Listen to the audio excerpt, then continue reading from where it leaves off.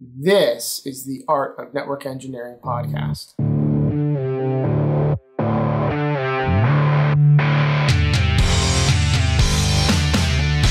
this podcast, we'll explore tools, technologies, and talented people. We aim to bring you information that will expand your skill sets and toolbox and share the stories of fellow network engineers. Welcome to This Old Network, a LAN improvement show where we try to help you by showing you how we build and handle networks. Frankly, it's your choice whether or not you listen to us. In fact, we should probably have a legal disclaimer somewhere. Anyway, have you ever tried to troubleshoot an issue with nothing more than a few pings in your pocket? Perhaps you've spent hours troubleshooting an application when the issue is just a link flapping. We'd better flip that around since we know the issue is rarely the network. Maybe you spent hours digging through route tables when really a certificate had just expired. Hey, we've all been there. You're among friends here. Now grab your console cable and enjoy the show. Very nice. Welcome to the Art of Network Engineering. My name is Andy Laptev. If you care to look, you can find me at permitipandandy.com. And I am joined tonight by Rocket Girl. Lexi, how you doing, Lex? I'm good, Andy. I'm learning a lot about pronunciation of words this week. So, as an example, for example, according to 5 million men from TikTok, the proper way to pronounce this word is Ethernet, not Ethernet. Ethernet. Either or. Ethernet. Ethernet. Either? Either? Is it Ethernet? Now kith. Like that. Ethernet. That's how you're supposed to pronounce it. So I have learned from my mistakes. I realized this was a cardinal sin that I've committed, and I am dedicating my life to making it up to the people. I'm so sorry for those whom I have offended with my pronunciation of this. That is the most word. sincere apology I've ever heard in my life. I mean it. I love what Pete Lumbus posted. I can't. It was a little. You know what I'm talking about? Which one?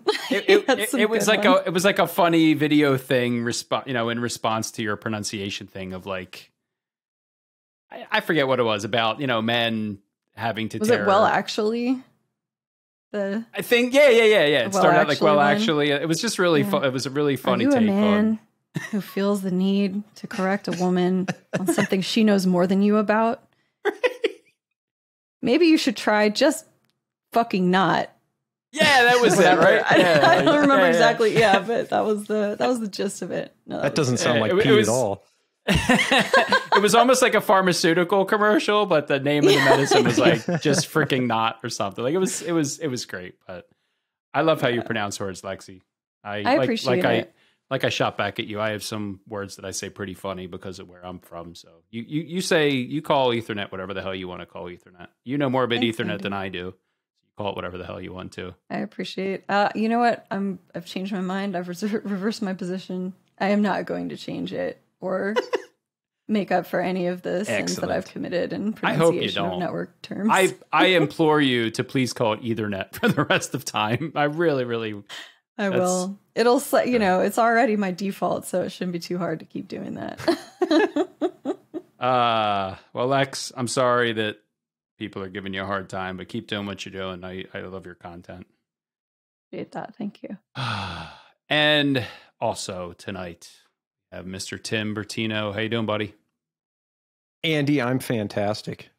Everybody, Andy was just giving me shit before we recorded that of my bright, sunny disposition all the time. So I'm going to fluff it up even more. Andy, I am fantastic. So happy to see you. It's nighttime, but I'm pretty sure there's a rainbow outside. Things are fantastic. I don't know if you caught it in there, Andy. You were partly the inspiration for that intro because you had recently told this old house because I'm old. I think. Oh shit! Sorry, that wasn't even it. Dude, without Dan wow, here, I didn't even mean to do that. That was awesome. You just bring it up yourself, Andy. But we Talking on had yourself. something in our group chat. I think a few days ago we were talking about something that you had fought in the past, where you were on this huge troubleshooting call for a long time, and it ended up just being an expired certificate.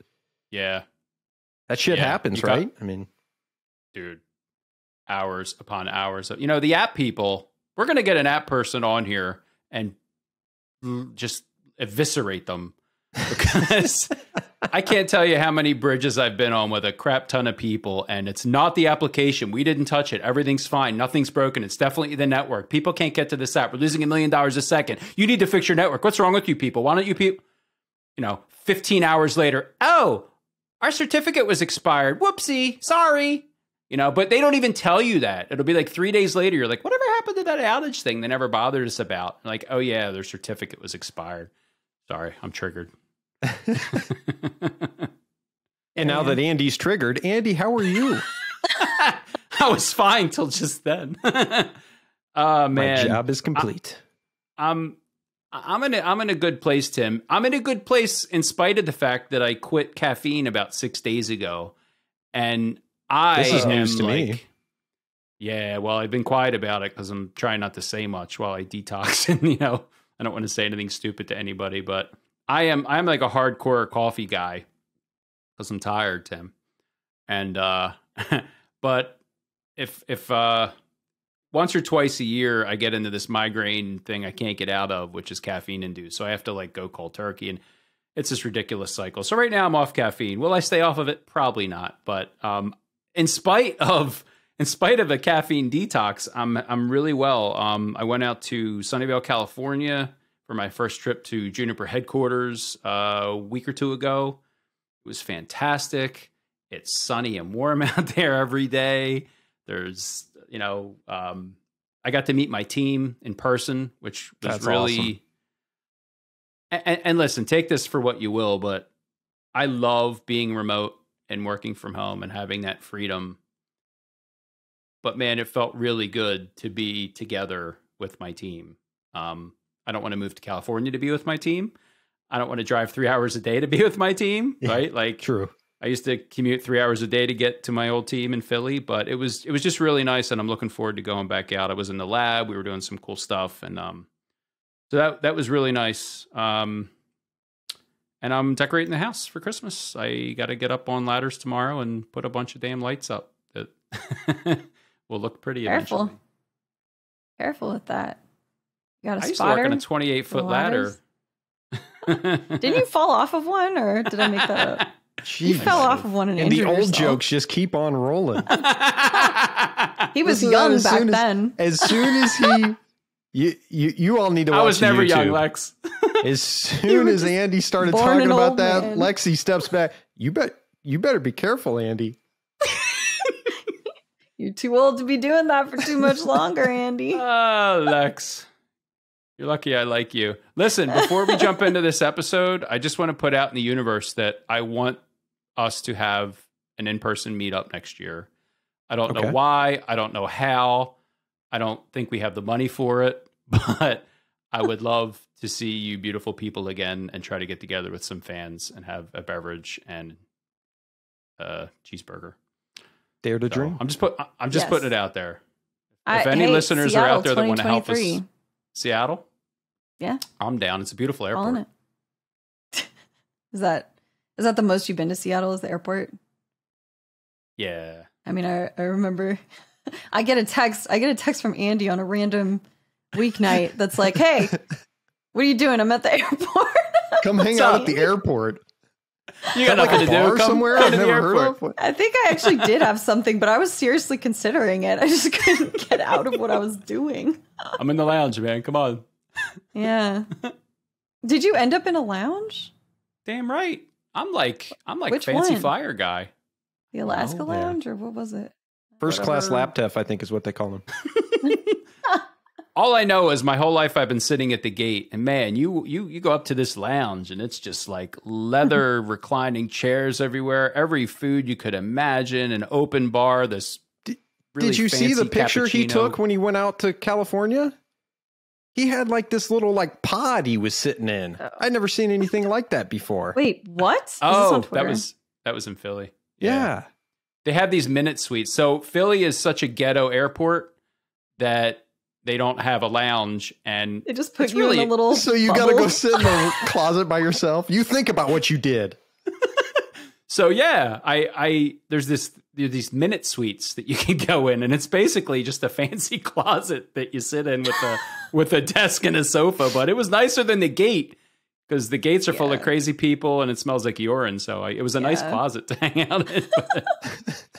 But I digress. Let's talk troubleshooting tools, Tim. You should, all right, come out of the airport into Seattle sometime. Maybe that's what we'll do next year. I'll give you more of a heads up. I'll give you more than an hour lead time next Sounds time. good. Sounds good. I thought it'd be fun if it was spontaneous. Like, hey, I'm here. You want to hang? You know, I was almost gonna do it, but I could not quite get out of whatever it was I was doing. It sounds like a bullshit answer, but I don't remember what it was. But I remember being like, fuck. It feels like a almost bullshit do answer, this. because the text response didn't seem like you were upset about not coming. Well, Andy it might have been between those something lines. better I was doing. I don't remember I'm sure it was better than anything's better than sitting at the damn airport. hanging out at the airport. All right. All right, I'm glad network we're all tools, let's doing go. good. Network tools. I'm going to check This the chat. episode Tim, what are we talking about? is a brainchild of our buddy Jordan Villarreal. I found it in our Asana dashboard. We are talking troubleshooting tools this week for, I'll say mainly for network admins, network engineers, but different people could get use out of these. What I wanted to kind of start with was some really low barrier tools that are really available to anybody and everybody. And then we can just kind of see where this thing blossoms from there. So let's start with just kind of our basic troubleshooting commands in different operating systems. And the first thing I wanted to bring up was we teased it in the intro, ping. So there are different operators that you can add to the ping command, and I'll specifically talk about routers, routers, Cisco switches. In this case, is they have the extended ping command, and there's different -T. -T. That'll get you going forever, right? The only one I know. That's the only one I know. So on the router side, the extended ping command, one of the things I wanted to call out that you can add in there is you can change the default MTU. So if you're troubleshooting an issue and you're not sure why traffic isn't going across the link, and you suspect that might be an issue, you can, in the extended ping, one of the options in there is to change the MTU. So you can change it from the default 1500, go as high as you can before you stop getting replies. So I think that's really that can be helpful when you're troubleshooting things, especially across the service provider network, when you are kind of suspecting that might be an issue. Question. Yeah. Do you source your pings from like a particular interface or a loopback? Ooh, or does it good matter? question. Thank you. good at That's this. actually, I think that's in my list somewhere. But I do It want does to talk matter about sometimes. It because does, right? when we troubleshoot, that ping command is what we go to first a lot of times. So when you're on a router specifically and you have different interfaces, let's say somebody says they don't have connectivity and you go on the router and you ping that device and it replies and you're like, no, you're fine. You're up and running.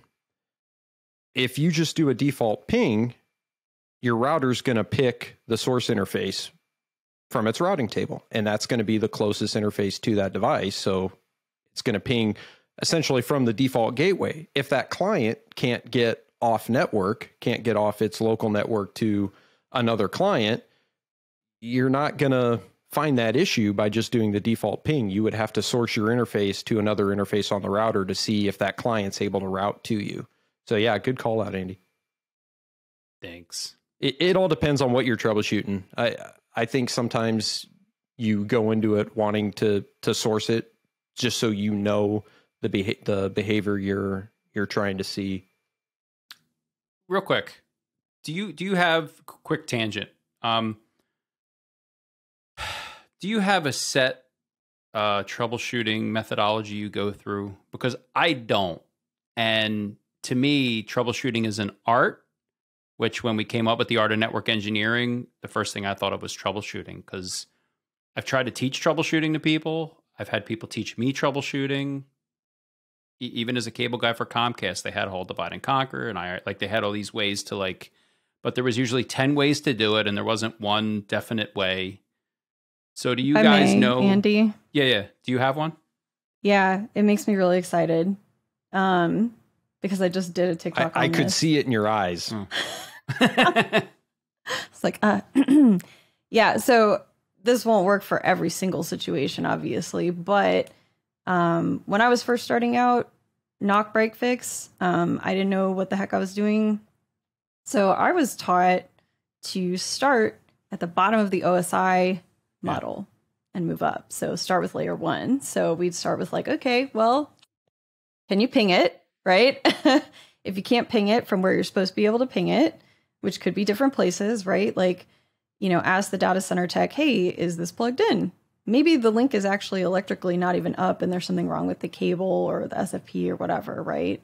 So start with layer 1, then move up to layer 2, is there STP involved, I guess, things like that. Like, is there a weird, like, is there a broadcast storm? I don't know, certain different things going on, then move up to layer 3 and so on. We rarely ever get up to like layer 7, but when it's not actually the network that's causing the issue, I guess that's when you're up there. I have spent an inordinate amount of time troubleshooting things at such a complexity that wound up being a physical problem. It's got to be this, or what's this protocol doing? This looks like a software bug, like just jumping to these silly conclusions. Respect the physical layer for sure. And I remember in the CCNA, I don't know if it's true, but they taught, my experience proves it out, that something like 60 to 70% of all network issues are the physical layer, the physical stuff. That's what they taught me. And you should start there. You said up to layer 7, Lex. I wanted to, well, Tim, do you have a standard troubleshooting methodology before we jump back into the I do the same thing. And I think maybe when people hear that, follow the OSI layer, they may think, oh, that's just overly complex. I have to think about all these things. But really, we're not saying you have to sit down and make sure you write all this out. I make sure I check this, that, and the other for the physical layer. And then I go up a layer and check this, that, and the other. It's really, after you do it, go through it multiple times, troubleshoot things over time, that stuff it's just going to become a quick thought where you think, okay, we just want to make sure we got physical connectivity. Yes, somebody sees a blinking light, or you're on a switch and you can see the ports connected, that kind of thing. And you just go through it quickly. So yeah, I follow the same thing. And I do got to say, Lexi, I think you need to follow Jordan's chat comment here. You need to do a video where you call it the OC model. OC. And see who you trigger. I thought really hard about the that. OC model. I agree with that 100%. The OSI model is damn near perfect for troubleshooting. Again, you don't have to follow it to a T. It just structures it to where you won't forget things that you should check. So for the new people listening, can we just walk up the stack real quick, maybe up to layer 4? So layer 1, I'm glad you were talking about blinking lights and stuff, Tim, right? So if you can see it, you can see the lights, great. If all the lights are yellow on the switch, maybe you got a spanning tree loop, whatever, but look at the physical first. Also remotely, I would just do a show interface, right? To see if I'm up, down, down. I've had a lot of up, down stuff that was like a unidirectional fiber break, and there was traffic getting black holed. Like status. Yeah. Show interface status. You can look for CRC errors, right? That's like physical-ish, right? If there's a physical problem, you probably have the cyclical redundancy check errors. So there's a lot to check there at layer 1. Layer 2, what? Show MAC address, right? Like, the hell's happening at layer 2? If your physical's up, check layer 2, right? Yeah. MAC address, is that it? Check your forwarding table, honestly. And ARP entry. It depends on like how how appropriate that is to your network topology and what's supposed to be going on there. But yeah, check your forwarding table. Make sure you have valid ARP entries for whatever you need, and that can bridge you over to layer 3 then, right? Right. And I layer really 3, like I like how Lexi framed it originally. When you're going into something that you're just trying to see if you have connectivity to something, you start with a ping, because if you get a ping reply, that tests layers 1, 2, and 3 right off the bat in one command.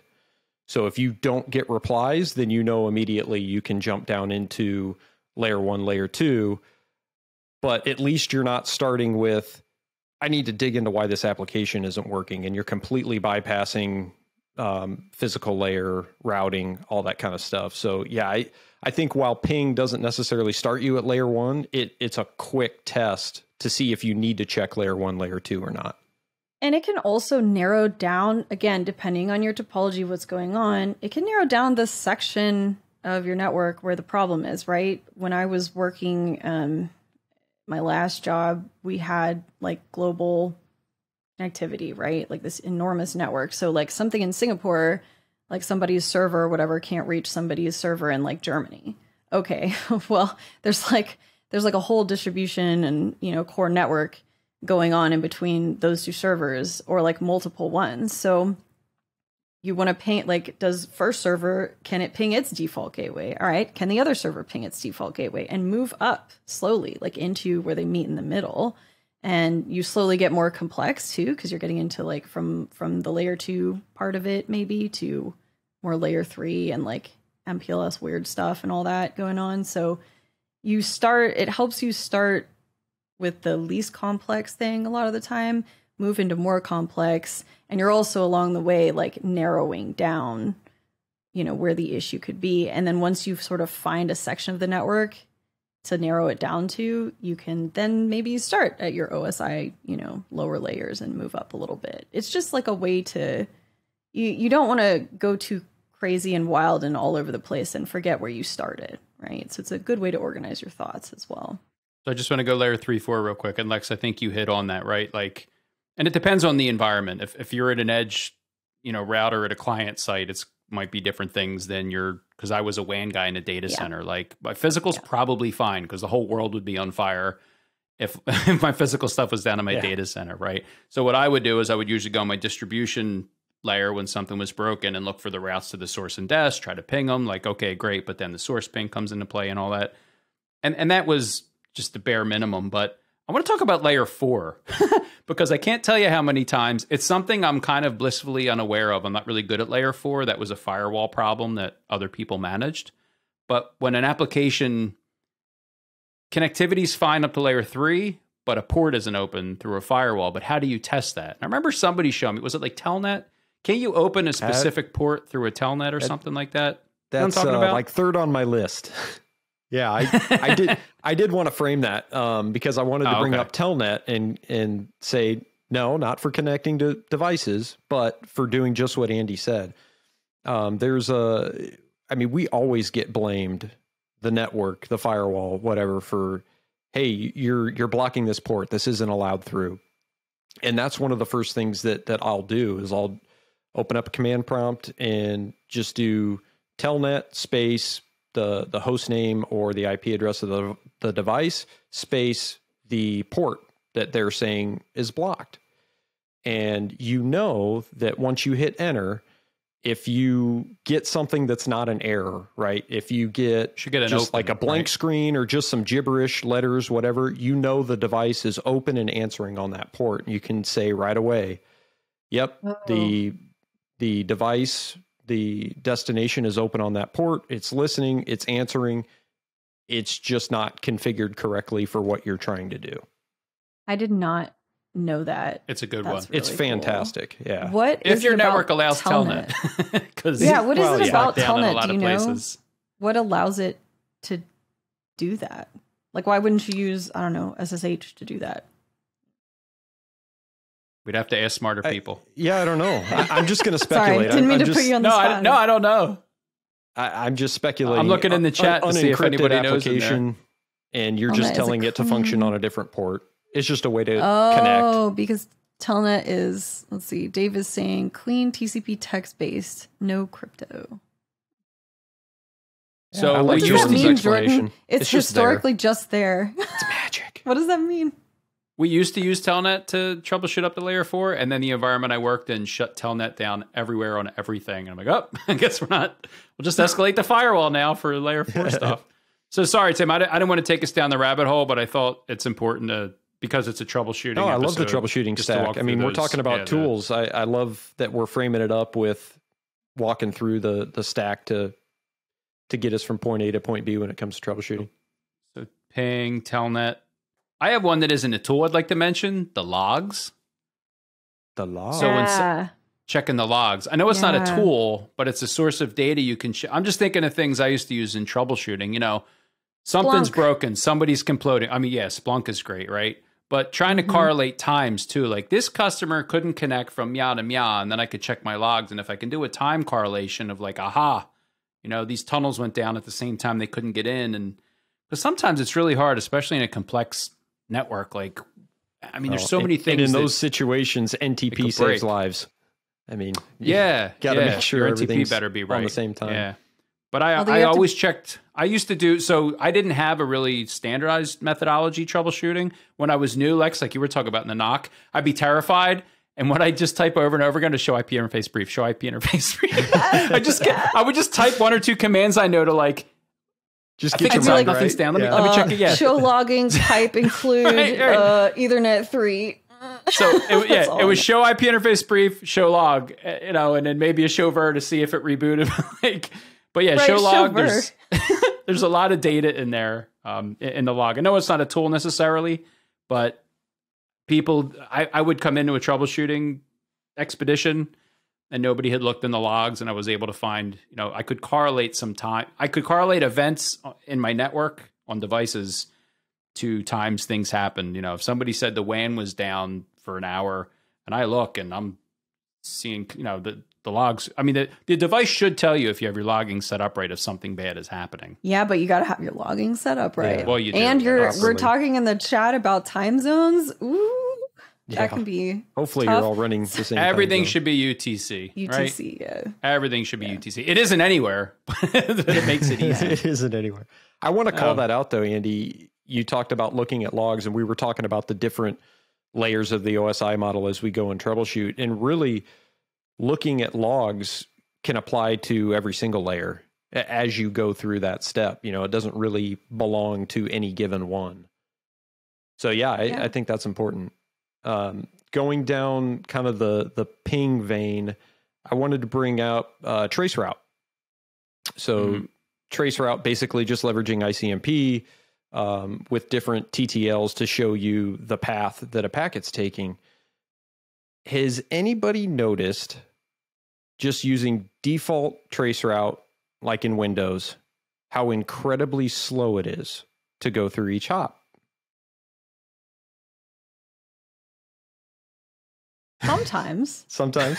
I'm trying to think. So what that is, why it takes so much time each hop, is by default, traceroute is going to be doing a reverse DNS lookup at every hop to try to show you a name for what that IP address belongs to or maps to from a DNS perspective. In Windows, if you do the tracert or traceRT, I don't know, Lexi, you get shit all the time for pronouncing things Do it apparently the worst very way. incorrectly. So Tracer. yeah, so I don't know if I'm saying that right. So hopefully I take some of I that don't pressure know off of you this either. week. Thanks. We'll just say tracer. So if you do in Windows, if you do a tracer space -D delta for DNS and then space your host name, IP address, whatever, it will skip that DNS lookup process. So your trace routes, if you don't care what the name of every hop is, you just want to see what IPs it's hopping through as it goes through the network, that -D will disable that DNS lookup. So it'll just go a lot faster than it would if it had to do the DNS lookups.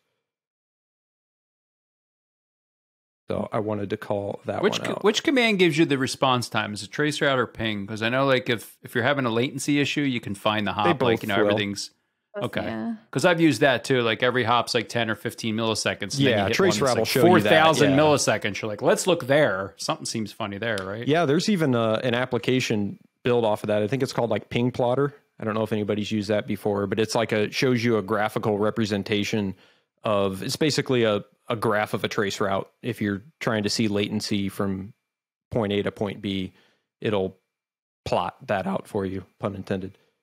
That's really cool. Now we're getting into like app territory Yeah. because I remember using a few different things at previous jobs that were built that were supposed to be like all-in-one network monitoring tools and troubleshooting tools, and some of the functionalities included like you can ping using this exact same Like, you don't have to go anywhere to ping. You can just ping from the web interface or whatever, and do a trace route and lookups and stuff all from here. So easy, so simple. Why would you ever use anything else? And that can be good, and it can be not so good as well. So in talking about DNS, I did want to bring up a couple of tools, both NSLookup and Dig, depending if you're Windows or Linux. I've got more experience on the NSLookup side, so I'll talk through that a little bit. And really what that is it's just a way to look up different DNS records, and you can point to different servers. So a couple of use cases are if you're creating DNS records, for instance, you're creating public-facing DNS records on your local DNS server that's going to propagate out to the world, you may want to check different DNS servers out in the world to see if they've received those record updates yet. So you can run NSLookup or Dig, point to any server you want. One that I use often is just 8.8.8.8 because I know it's a DNS server out on the internet. And you just put in the records you want to look up, and it'll return the answer. By default, it's going to look at A and Quad A records, so IPv4, IPv6, DNS, but you can change the record type too. One that I've used in the past is changing the type to the SOA, or the Start of Authority record. And the reason behind that is so you can see for the record you're looking up, the domain name you're looking up, you can see what server on the internet is authoritative for that. And a use case for that is, let's say you've got a firewall and you're doing geo-blocking, and all of a sudden people start looking up, trying to go to a website, and their DNS lookup is just returning nothing. You can look up the Start of Authority record to find that authoritative DNS record with an NSLookup or a Dig, and then you can take that IP address and look in your firewall logs to see what is it doing with that. And that's just kind of a quick way to try to get to the bottom of something like that. So bunch of different use cases for using things like NSLookup and Dig. That's amazing, Tim. You're earning that architect money, buddy. Thanks. That's a bunch of stuff I don't know anything about. I am embarrassed to say I have never had a DNS problem in networking. I know everybody's like, it's DNS and it must be. You've never lived, man. I know. I mean, I've broken it at home because I was doing nefarious things and I forgot to change it back. But like, yeah, I've never like had DNS burn me in prod. Well, I've only had one DNS problem to deal with in my entire life, so I'm close to you, I guess, Andy. You're better than me, Lex. It's okay.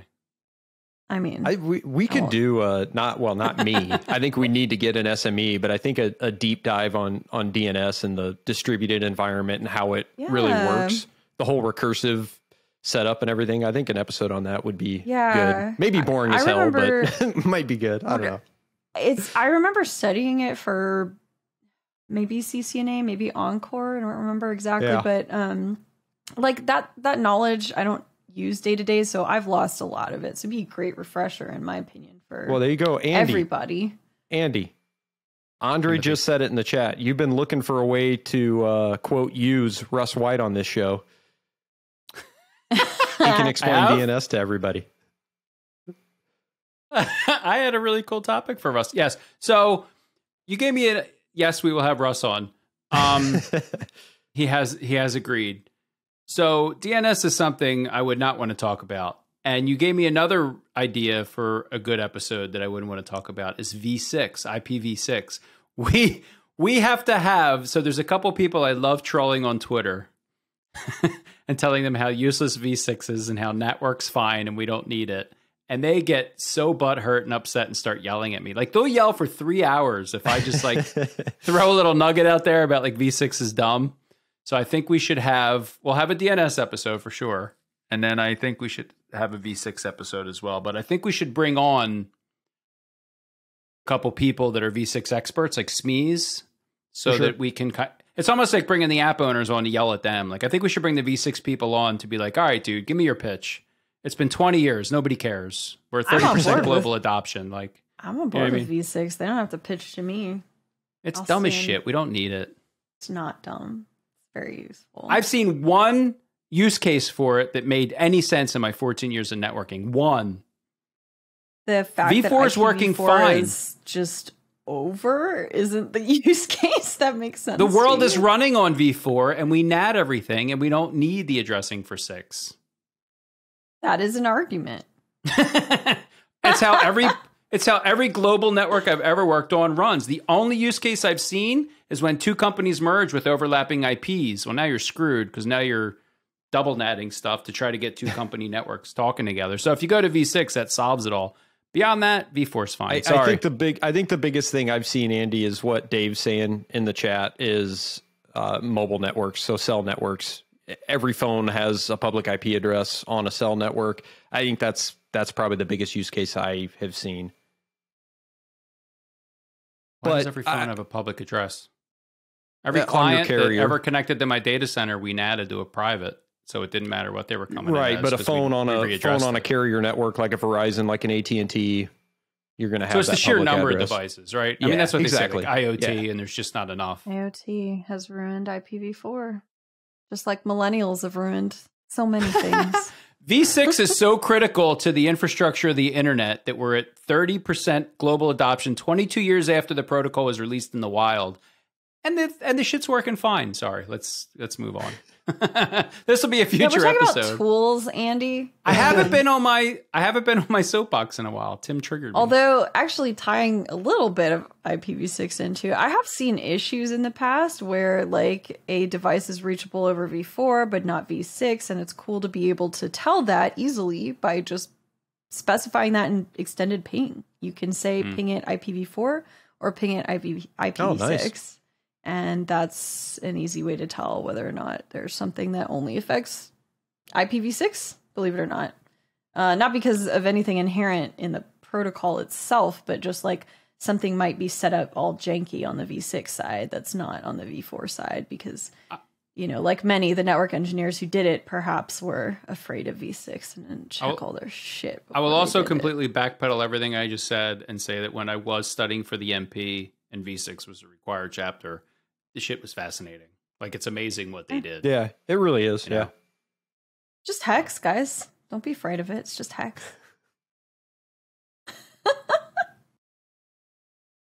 Just zeros Everyone and ones, is afraid bro. of hex. Everyone is afraid of hex. That is something I have learned in my time I am as a network engineer. Hex is very cool. We can't Very even remember cool. IP addresses, so we need DNS. Now you want me to remember a bajillion character long hex address? Like, I just can't. No, I do mean it. that has My to be brain can't managed. do it. But you know what I really like about yeah, this is becoming IPv6. Cisco textbooks, Cisco Press textbooks, they will have like hilarious MAC addresses and IPv6 addresses in hex. Yeah, And I the just- dead I beef. really- That's a good one. Yeah, dead beef. I love it.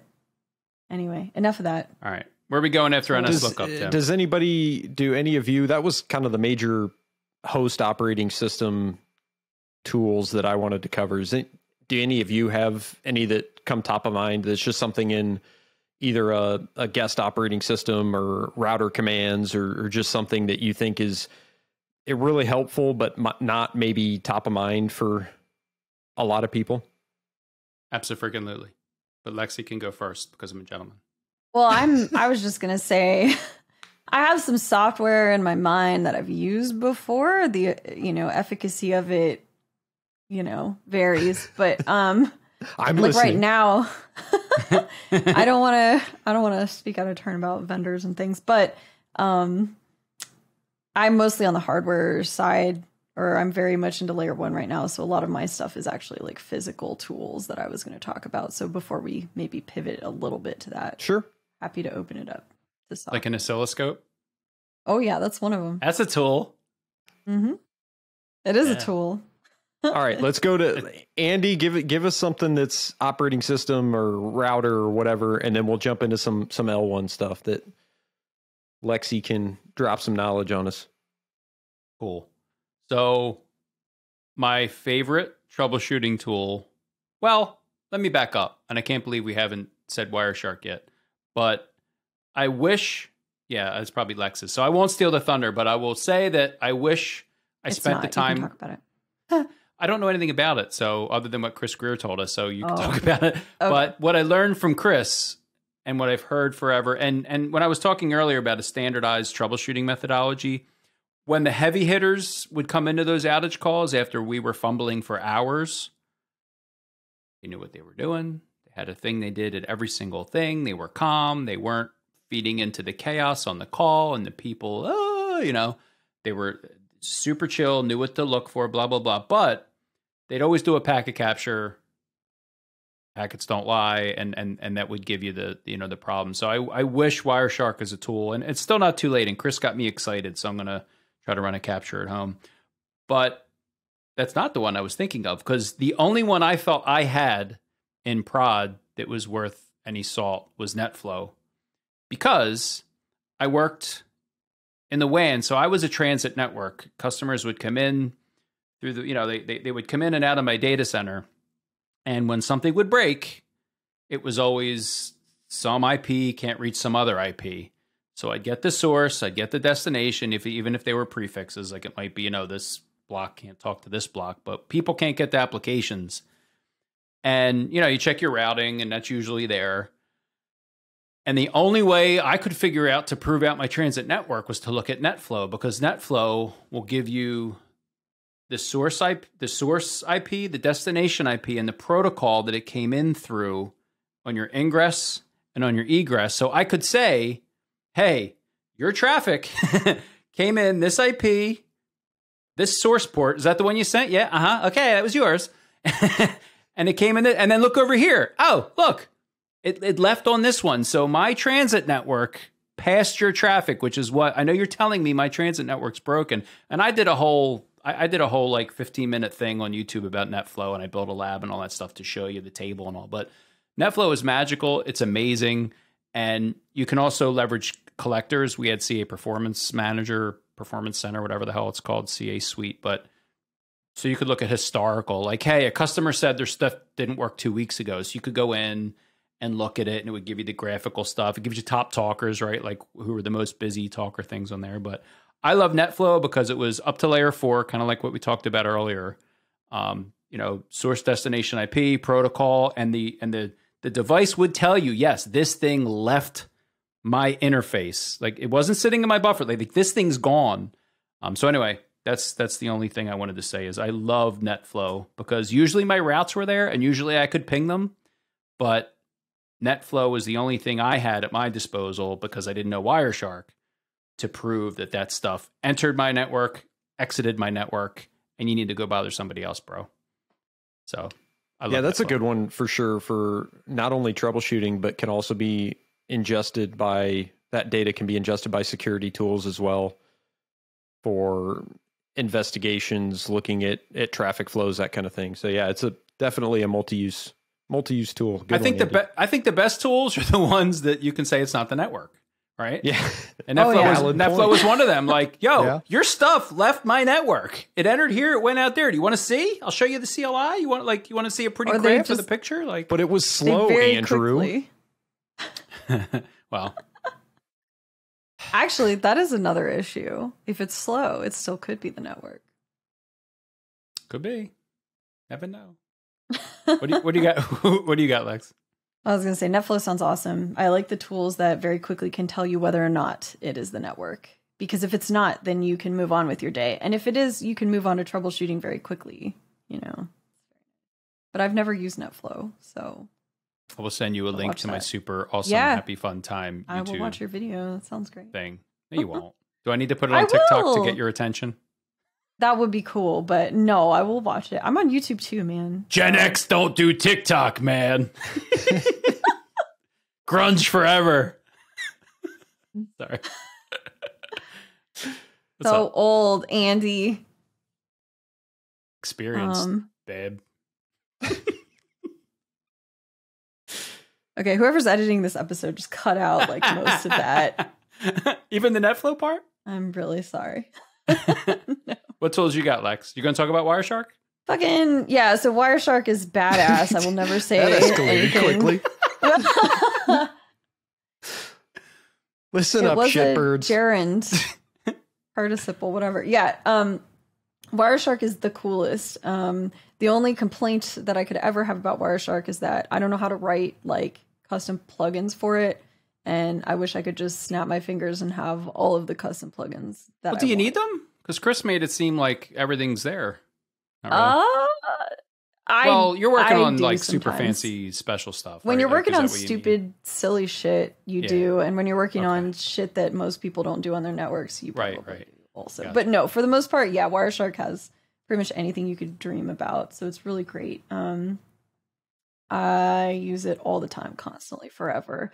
And if you have an issue on your network, if you can take a PCAP on the device you're on or whatever, you know, various different ways you can connect up and take a packet capture. It's extremely, extremely useful to throw that into Wireshark. And if you know, Wireshark gives you a lot of options to like, you can have little profiles for, you know, like one profile for like, I'm troubleshooting this part of the network, and another profile for like, you know, some software dev like said some shit and like it's probably not the network, but I'm, you know, looking for some other stuff. And in those profiles, you can like customize coloring rules and the different columns of information that you have that show up and how it shows up too. You can also filter by like certain IP addresses. You can create little buttons that will filter by like protocol, IP, whatever you want, and have that all contained within like specific little profiles that you can switch back and forth between. And it's just a really, really handy once you have it all set up. It's so easy basically to just like eyeball exactly what you need to see, or you know exactly what you're not seeing, which tells you other information, right? So it's a very good like at a glance troubleshooting tool once you're able to set that up. I have like a profile for one lab and a profile for another lab where like I'm looking for certain things in one and I'm looking for other things in another one. And everything is different between them, but I can switch back and forth, and I have the coloring rules so that they like pop out at me and it's very obvious. Like I want to see these IPs showing up. Are they there or not? It's very obvious. Wow. Wireshark That's is hardcore. Awesome. It's just so extremely useful. And depending on like the kind of hardware that you're using for networking stuff, sometimes you have more or less visibility into it. And so if you can hook up Wireshark, that gives you a lot more than what you might have had before. Another thing that gives you visibility, more visibility than maybe anyone would ever want potentially, is an oscilloscope. Which can I'm you not talk gonna about pretend, that? Like, yes, I've never heard anybody using an oscilloscope. Every time in the that context of gets networking. brought up, I need people to explain it to me again. So Let me give us tell a you, lesson. all I understand is that Lex is measuring pulses of electricity that apparently are auto negotiation, and she gets really pissed off when you turn off auto neg and it still sends the pulses, or if you turn off auto neg and it stops sending the pulses because everybody else sends the pulses, and why doesn't this one send the pulses? I mean, you've discovered that auto neg is really not a standard that's deployed normally across stuff, right? Well, I won't get too deep into it, but I got obsessed with Ethernet not too long ago for reasons that it doesn't matter. I went way too far down the rabbit hole than anyone ever should ever want or need to go. It was just because of curiosity. And looking into 1000 base T specifically, which is what everyone knows as like copper wire gigabit Ethernet, the one that's most commonly deployed today. When you look at how auto negotiation happens, basically the way auto negotiation occurs with Ethernet, you have what's called link pulses that each device sends, each link partner, as we call them, sends to the other one, and they send these initial ones that advertise their like abilities, speed, duplex, etc. And the they'll essentially have a little conversation, negotiate with those pulses. Is that like a frame? Like, is it a source and destination MAC or right? They it's are not actual. that. If you look at the 802.3 standard, it is specified exactly what those bits are and how far apart they're spaced and how big the entire pulse is. But it's not but they're a frame essentially coming out of a switch. It's like a separate. No, it's not like a layer 2 thing. It is a layer. Gotcha. It's pulses. So, but they represent bits that mean something. And so, depending on if it's 100 base TX or 1000 base T, which are both are FAST-E and gigabit like copper standards that everybody sort of knows, they actually have slightly different information in them, and they're sent slightly differently. And so if you can actually, with an oscilloscope, hook that thing up to a switch or whatever. And if auto negotiation is enabled on the port, you will actually see the fast link pulses in the exact pattern that they are supposed to be in. Because it's a standardized thing that's laid out. You can look up the standard RFC or whatever it is, and it'll tell you what they should be. You can literally, I have an oscilloscope screenshot of fast link pulses, and you can literally just copy paste, like you can, overlay it on top of the standard. Question: how do you connect an oscilloscope to an Ethernet port? Is there like a connector? So no. Well, it has its own connectors, but it's got, and I am not an EE. Okay, so I apologize to everyone listening to this. None of us are here. But somebody out there is for sure. Listen to another show. Not saying it right. Yeah. But I'm not an EE, so all of this came from like trial and error and learning from people who know way more than me. But basically, we have 4 pairs on like your typical Cat 5, 6, whatever cable. So what you actually have to do is, what my setup at least is, cut that thing in half and then split out the wire pairs. And then I actually got assistance with this at work, right? Like I had somebody actually with the ability to do this, put these little like metal nubs on the ends of each like wire pair. Okay. So with the oscilloscope, you have like a grounding clamp, and then you have like a little hook, and I forget which one now. One of either the striped pair gets one of them, and the solid pair gets the other one. Like gator clips or whatever, like something gator that clips clip on for the grounding. Yeah. Okay. So you hook it up, and really, for my purposes, I only really, if you need to look at gigabit like really intensely, you need other special equipment. But if I just want to look at the fast link pulses, I can still see them just looking at the orange and the green pair. Can you tell us why you were looking at fast link pulses? Were you troubleshooting something? It came from, it has nothing really to do with what I do at work. All it has to do with is that I was using Ethernet for something like 8 months ago. And then I went down an insane rabbit hole of, wait a minute, if I try to turn off auto negotiation on a switch, I don't think it's actually turning it off. Right. Is it? And then I realized somehow, someone probably told me you can look at it with an oscilloscope. You can see the pulses. An oscilloscope is very cool. You can't look at literally everything. What it does is it measures, voltage. It measures the electrical currents on a wire, and that's it. And you have to be very careful. With an Ethernet cable, it's fine. You're not going to like screw anything up, but you got to be very careful when you just like clamp it onto anything, right? Because you can short stuff out. So be careful with them. But if you have the opportunity to learn, no, because I haven't touched anything but Ethernet cables. That's it. So. But yeah, it's an interesting tool, and it's very cool for at least that one use case that I have. Do we have anything else on troubleshooting tools? Anything we left out? I'm researching quickly how to jumpstart a car with an Ethernet cable. Hang on. I highly recommend making your own cables if you haven't. You're amazed. You talk about the art of network engineering and the art of troubleshooting. The art of trying to, and not the cheat ones where you push it all through. And I've seen those, like the actual old school ones, because all 4 pair have to be the exact length and the right length. So when you push it in, the jacketing gets caught in that little, whatever you call it, the arrestor that keeps everything in. And it took me a long time as a cable guy to get Ethernet right. It's a very satisfying feeling though to do that. I mean, once you can feel your fingers again, and you actually test that cable and get the pass. I mean, that's pretty cool. It's the whole Tom Hanks thing in Castaway when he makes the fire and look at what I've created. I test mine, I plug them in, Tim. Yeah. Cool, works. No, I don't really have anything else. Oh, can I say one more thing? Please. Anything you want. Tap aggregation. Is really... It was a new thing for me. Didn't know about it. Started using it. Very cool. Now everybody has. So when you say tap aggregation, I've heard of taps, which are physical things. Like so, at my old job, we had taps, which would then feed into like packet collector stuff. Right? Is that what? That's tap aggregation. Yeah. The actual protocol that I was learning was like how to do it on a switch. So if you have a lot of taps and you want to aggregate the data, you want to bring it all together. So why would you use a physical tap instead of a mirrored port or whatever they call it? Like, Was the question why?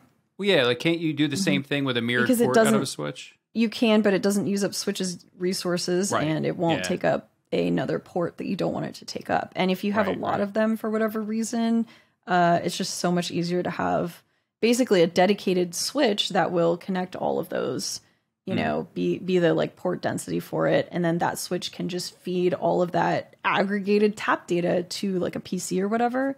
And the protocol that sets that up, that's tap aggregation. So do they exist to capture traffic and put it into like a Wireshark and see what's going on? Is that Yeah, main- like the switch that you configure to be your tap switch basically has to be a dedicated tap aggregation switch. So you put it in like a mode called, I forget exactly, like tap Okay. exclusive or something like that. Tap aggregation mode exclusive. And you But is it like just- one port that comes out of that switch and then goes into the tap? Yeah, you have basically? tap ports and a tool port or multiple tool ports if you want. It's very easy setup. You just specify which ports are the tap ports by giving them. It uses 802.1q tagging, so it's just using the it's not technically VLANs, but it's the exact same thing. And place, I think, in the frame or whatever. So you just specify the tag and you name the like tool group, and then you just tell the tool port, hey, send this tool group out, just like you would like a VLAN trunk, right? And you connect that to your PC and it'll know like, okay, I'm going to take the tap data from all these ports and send it out my port to the PC every time it comes in. Boom, done. I loved your video on it. It was on TikTok, right? Yeah. Yeah. And there's different kinds of taps. You can have passive taps, which work for under gigabit speeds. So if you're doing fast E stuff that you're tapping, you would use these passive taps, which just means they don't need to be powered. They don't need to do any extra stuff. A lot of people use like the throwing star LAN taps is what they're called. For gigabit speeds and higher, you need to have something that's actually powered and it's an actual like bigger device. But you can definitely put that in a rack and mount it and do whatever you want. Graphic. Mm-hmm. It's very cool. Troubleshooting stuff. Mm-hmm.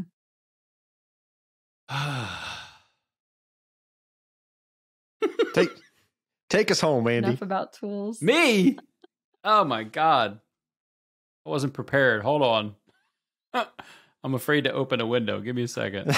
Well, getting there.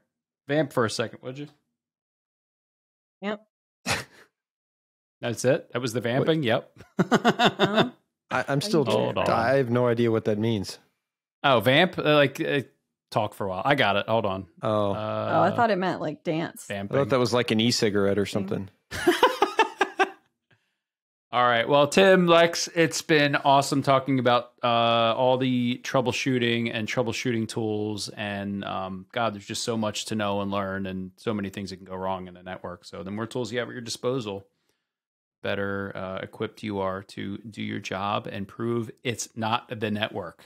Thanks so much for listening to us. You can find us on Twitter at Art of NetEng. We're on Instagram at the same handle, Art of NetEng. Art of NetEng on Facebook, on LinkedIn. God, we're everywhere. Our website's artofnetworkengineering.com. We have some new merch up on our merch store, artofneteng.com/store. Also, we have a Discord study group, which is fantastic. There's like 5,300 members, I think, in there now. And, you know, if Twitter's on your nerves because of all the things going on and you're looking for a community to join, that's at artofneteng.com/IAATJ, which stands for It's All About the Journey. Do we have a Mastodon? Is that something we're supposed to like? We're going to. Okay, We're so going to Lex is join working on there. Social. All right, Everyone so we'll stop be there and giving me announce it when shit it's about time. the infosec.exchange. All right. Well, Tim, Lex, it's been a pleasure. Thank you, everybody, for listening, for joining in. Thanks to the folks who joined the public room. And as always, we love talking tech and networking with you guys. And we'll see you next time on the Art of Network Engineering.